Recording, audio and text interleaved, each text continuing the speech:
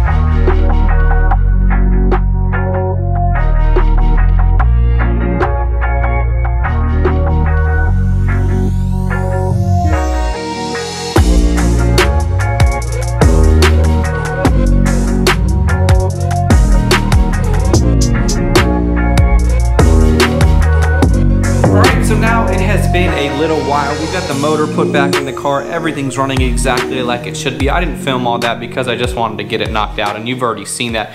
You saw me put the motor in the car the very first time. If you haven't, you can go ahead and go back and check out those videos.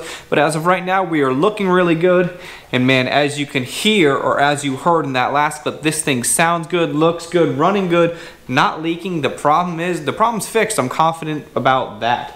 So what we got right here, when I did the last hood, I wasn't happy with how it turned out. At that time, I was just trying to get content out there, just go video after video after video, because I depended on the money, so I just wanted to get the video out there. And I see now that that wasn't the right way to do it, because whenever you rush something, it doesn't come out as good as it could. So fortunately, I picked up another hood. This is a hood for the same exact car. I was super lucky to find this, and I got it for a damn good price.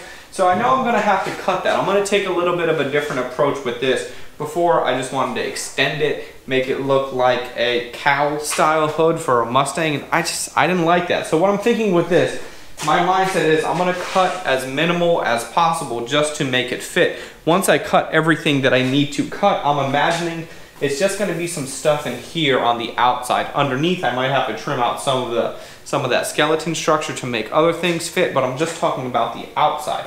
So I'm gonna have some stuff cut right here. And then I'm thinking maybe I'll do some kind of a hood scoop or a little turbo bump like they did on some of the old Eclipses, something Something to make it nice and clean and not so obvious that there's something crazy underneath the hood.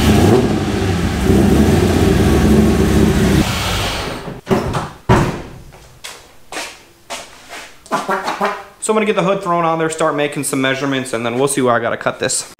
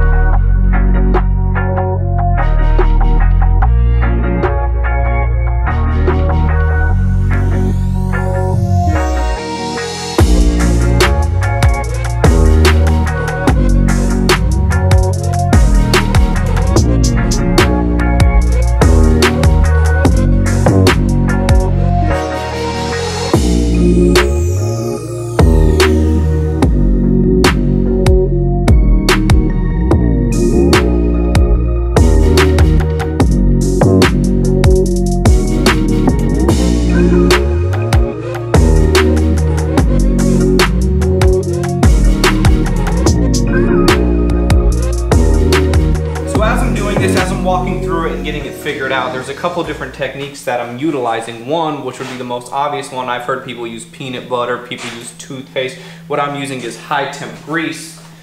So anywhere that I believe that it's touching, it's kind of hard to tell. So one spot that I thought it was touching was on the fuel rail right here. Put some grease on there, then I closed it, opened it. Very rude. So I closed it, opened it, and then I saw that it wasn't there, so I kind of didn't use this. And then I thought, you know what, let me poke around. So you can kind of tell that there's some flex there. So as I'm getting here, there's no flex like there is over there. So I'm seeing that it's hitting the intake manifold right here. So that's why I had to extend my design a little bit. As I'm making my design, I'm just trying to keep my corners nice and consistent. So I'm just using a piece of tape or a roll of tape as a jig to kind of give me nice, tight, consistent angles, just so that way it looks really nice and good. And this is just the first cut. This is all going to be cleaned up with the flap disc on the angle grinder to clean it up a lot more. I did the same exact process when we did the Hellcat and the Mazda Miata. So I'm kind of familiar with this. I'm hoping that it can work. I see the light at the end of the tunnel. So I'm just going to make a couple more cuts. We only have to go down, not much at all. I mean, 1/4 of an inch.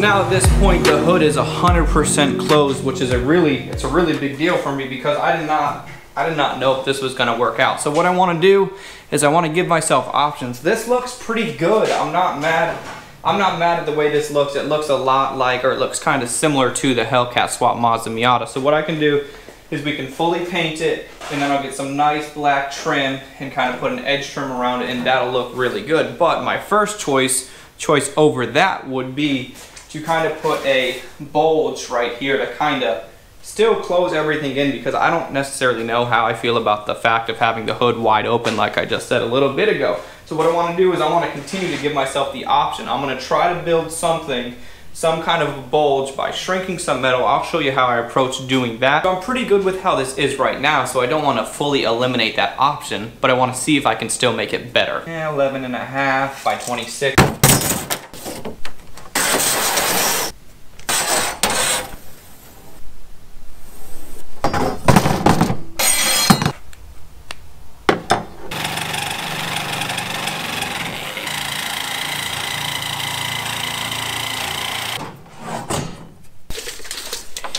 So I want the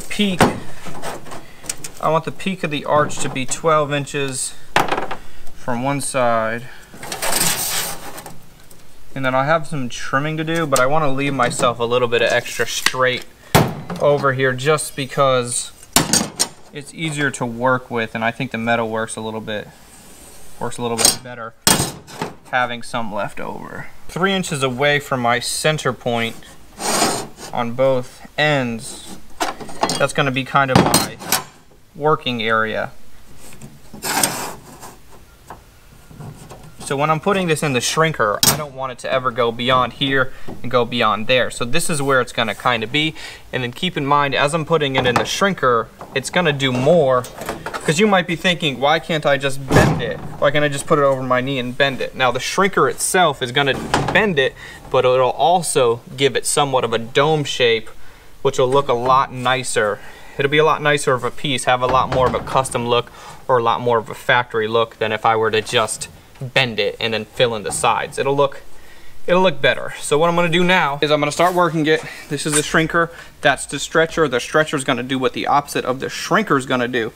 So I'm just going to go ahead and put this in here, start with my little throat with the edge of it right at this line, bring it all the way to this line, and I'm going to just do 1 or 2 passes on one side, and then I want to mirror that perfectly on the other side. It's important that both sides stay the same so that way it looks nice and consistent. If you had one bent a lot, one opened a lot, it's not going to look as good. So just start off nice and slow. Getting this in there. And you can work it towards yourself, you can work it away from you.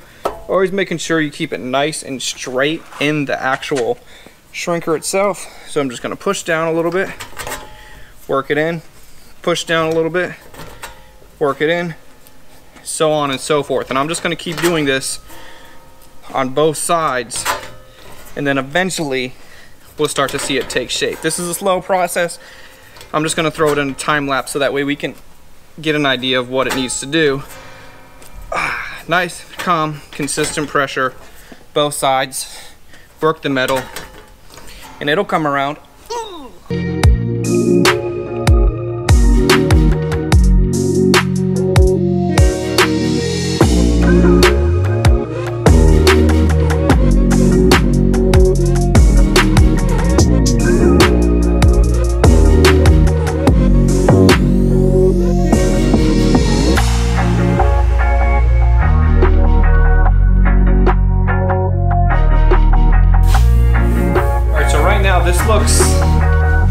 It looks exactly like how I was hoping, but like I mentioned a little bit ago, I don't necessarily want to go too far, because this looks pretty good, but now I'm going to have to build the sides, and then some of this stuff is actually up a little bit higher, so the sides would have to be higher, and I'm just seeing that this is going to be a long road of a lot of work for it to maybe not even look as good as I would like.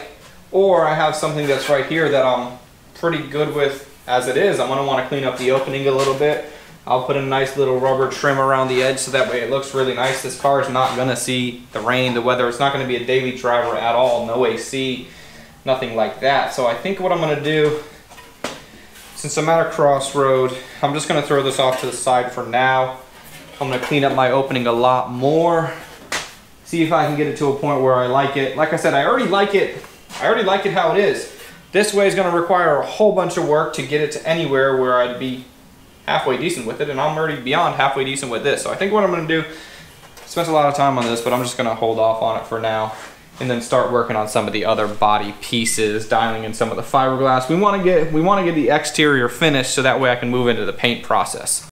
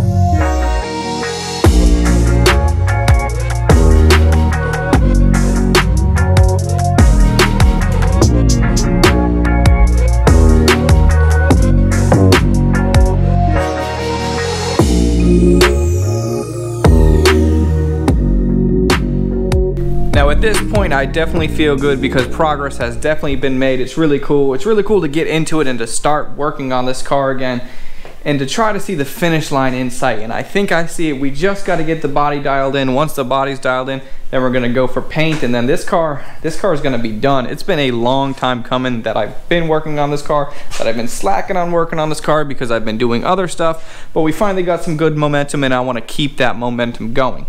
So we got the hood. The hood's looking pretty good, and then the part that we just glassed in over here, just for the front part of the fender, so that way it's gonna merge in nicely with the bumper. That's gonna have a lot of trimming that we need to do. That's just the first layer. The first layer, my main focus is to just kind of have it start to take shape and get the two pieces stuck together that I was trying to merge together, and I think that looks pretty good. Then we get the side skirts we gotta dial in. Everything is looking really good. I'm happy with everything. So thank you guys so much for watching. More videos to come. Like this video, comment, subscribe. Let me know what you think. How do you feel about the bulge versus the opening? I think what we're gonna do is just go with the opening because I think that looks pretty good. If I want to in the future, I can always get another hood, or I can do the same thing to this hood. I can create the bulge, but I like the way that looks. So either way, I will see you on the next one. I'm out.